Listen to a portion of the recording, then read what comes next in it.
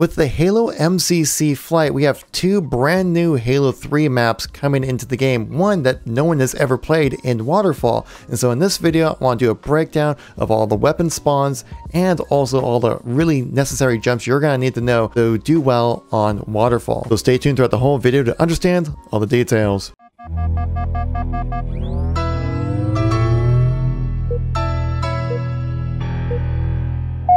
How's it going, everybody? It's Kevin here once again. Today we're doing a tutorial video breaking down the new map Waterfall that has come to Halo 3. This is a cut content map from Halo Online brought into Halo 3, and I got a chance to play it on the opening night of the flight, guys, and this map is actually really good. It's in an L-shaped symmetrical format, so it's easy to understand because it's rather the same on both sides. So you learn 50% of the map, you know 100% of the map. So in this video, I want to give you the layout of the map so you understand it before jumping in, the weapon spawns, as well as some interesting jumps that you can pull off on this one as well. So if you want to see some more tutorial videos on some of these Halo MCC maps, let me know in the comment section down below what you would like to see next. Leave a like to let me know you want to see some more content like this. Let's get right into the video here. Okay, so the first thing you're probably going to want to know are, where are the power weapons? Where do I need to go starting off this map? This is a symmetrical map in a bit of an L shape, and so the one side works almost exactly the same as the other. So one way you can use this man cannon right here, as we walk over towards it, you can actually will be launched to the center platform, which has the sniper rifle right over here in this corner.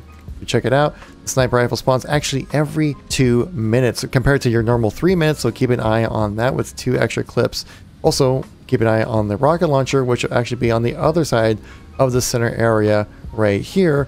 This also spawns every 2 minutes, but with no extra clip, just 2 rockets in it. But if you actually find your way to go through these chutes right here down to bottom mid, you'll be surprised that you'll see that there are an extra set of rocket ammo right here, which spawns every 3 minutes. While you're bottom mid, there is also a power drain down here as well. That's going to be very useful, especially on like any kind of king of the hill type of modes. And coming out spawn, each base that you see right here at the second floor of the top area right here has a regeneration field as well. Spawns every 90 seconds. And on this side of the map next to the window, you can see there is a shotgun that spawns in this window right here every 120 seconds. And if you keep going forward a little bit, there is a brute plasma rifle that spawns every 30 seconds. This is great to do kind of a bit of a noob combo move with this. That shotgun we mentioned earlier is going to be super useful when it comes to this globe room, I guess you want to call it, of some sorts. Now on the other side of the map, like I mentioned, this is also symmetrical. You have the man cannon right there. The battle rifles spawn the same spot right there. Move over, you can see the regeneration field right there as well. You got another plasma rifle. The shotgun actually spawns within this little cove right here every 120 seconds. Like I said, it's going to be very useful for bottom mid and also the control room as well. Now this next portion, I want to show you some of the awesome jumps you actually can pull off in this that really give you an advantage within the gameplay. Obviously these tall blocks, you can crouch jump on top of there. On the other side there is another box right here, but on this one it's like kind of a frozen bit of water, but you can actually crouch jump on top of that.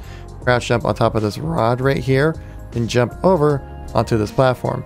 Now you might think that's not very useful because it's so thin, but you can really catch a lot of people off guard because, you know, you got these railings right here, kind of lean up against this as cover. You can really catch a lot of people off guard. This happens a lot like with the Halo 2 map Gemini, where it has like those like elongated platforms outside that really don't really get utilized a whole lot, but can really catch people off guard.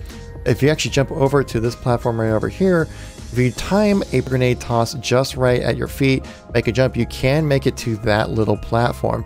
It is rather skillful of a jump, kind of difficult to make. You do have to keep an eye out for this bend of ice right here, and I didn't really find it too useful. It's very situational, but if you can do it, I mean, that's pretty awesome. On this side of the map, you can actually jump on top of these pillars and get right up in that corner right there to catch a lot of people off guard. So what I do is move into right where this crease is to jump on top of the railing, crouch jump up, moving forward, and up we go on top of this. Now for my one night of gameplay, I didn't find this too useful, but because we're playing custom games and these are kind of the spawn areas, so this isn't really as a high traffic kind of area. But if you find yourself in this situation, you could use a little height advantage. That's always good to know. Obviously you can crouch up to these platforms, same thing on the other side of the map as well. Now on this side of the map, there's actually this little cove right up in this little corner right here. You can get up there. There are 2 different ways you can do it. You can, one, jump on top of this little mohawk thing, throw down a plasma grenade, and be able to kind of launch yourself up there. Another way to do it is actually checking out this fusion core right here, jumping on top of this, throwing down a frag grenade, timing the jump just right, it will launch you right up into the corner. But if you're playing like an oddball kind of game or something like that, this is what would be an awesome strategy, so then it gives you a little height advantage and a tough spot to get to. Now the middle of the map is a really high traffic area. People are flying in. There's so many different angles to get shot from. Not exactly the best place to be. So you want to be in and out as quickly as possible. So you got these two blocks right here to help you jump up to get these rockets. You also have these two pillars over here and over there, is it because it's symmetrical.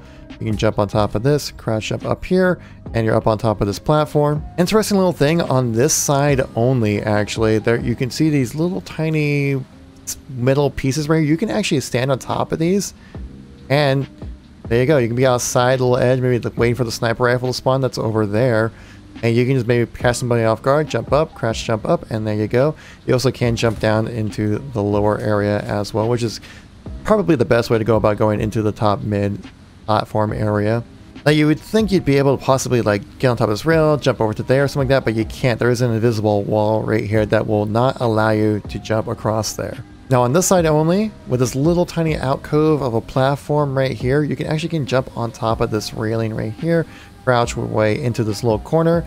You have a nice little sneaky spot. Now I didn't really find it being utilized too much, but it definitely is an option to keep in mind.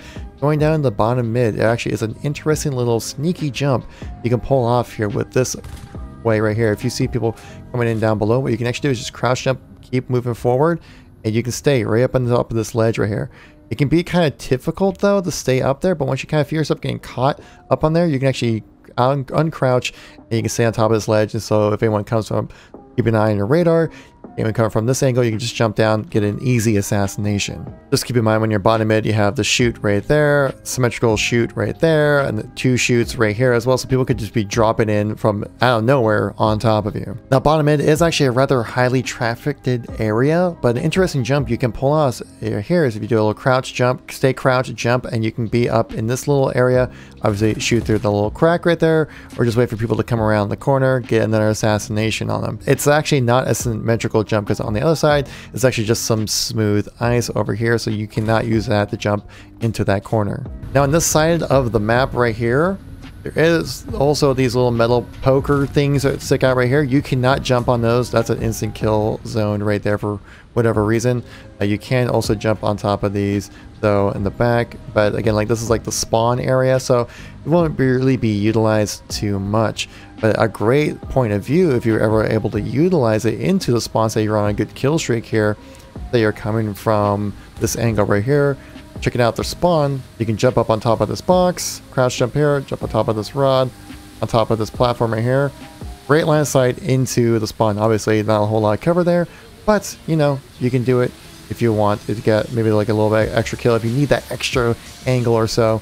You can't jump down here there because of this bump right here, and it's an invisible wall which would block you from doing any kind of extra jumps. Now remember how I said earlier that on the dark side of the map you can get up on top of these little pillars right here? Well, on this side of the map you actually can't do that, but there are these little nooks you can jump into as well. But you can still jump on top of this, the same strategy as before, crouch jump up, and up, there you go. But then right here start hitting an invisible wall which won't let you go forward anymore. You can actually jump on top of this railing into this little nook right here. You do a little jump, up here we go, and there we go. A nice sneaky little spot. This would be very useful in a free-for-all kind of match, mainly because like on team-based games, this is one of the major spawn points, so not a whole lot of gunfights happen back here, but in a free-for-all match, I could definitely see myself utilizing this a lot.